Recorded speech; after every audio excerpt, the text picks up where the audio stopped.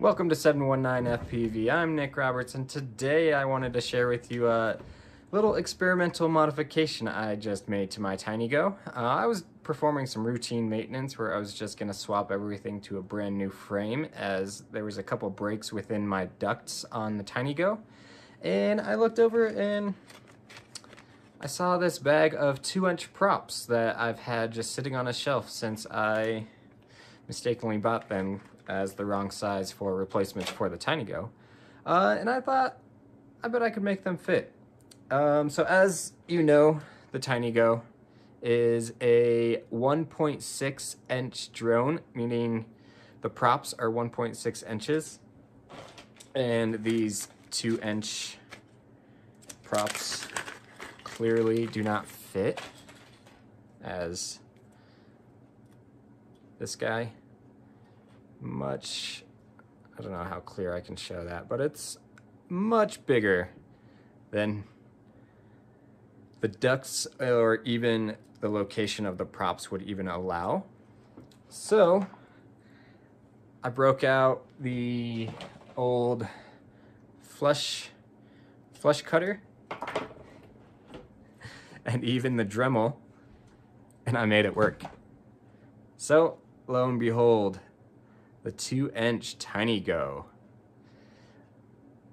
It's ridiculous, and we'll see how it flies. But just to show you all,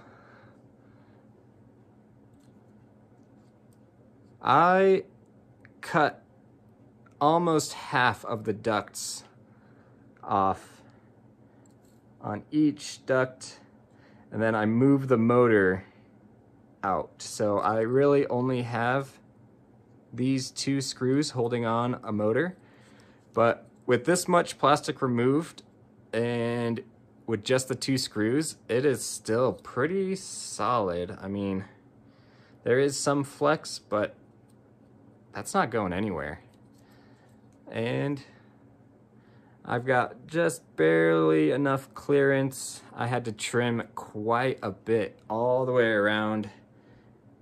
Almost every bit of this frame has been modified to get this to fit. I even, right there.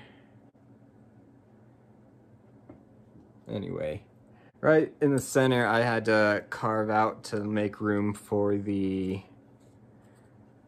shaft that pokes through at the bottom. But I got it to work, got it to fit.